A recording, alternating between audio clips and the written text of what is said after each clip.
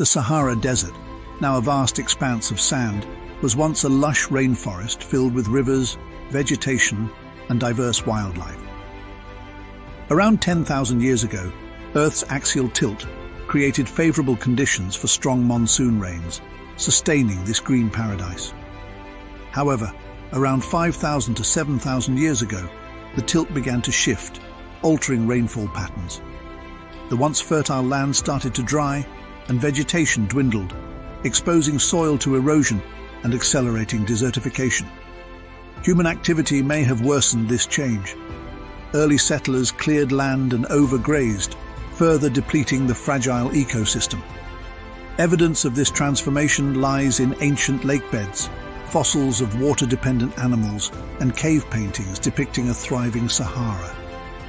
These remnants tell the story of a vibrant past now buried beneath the sand.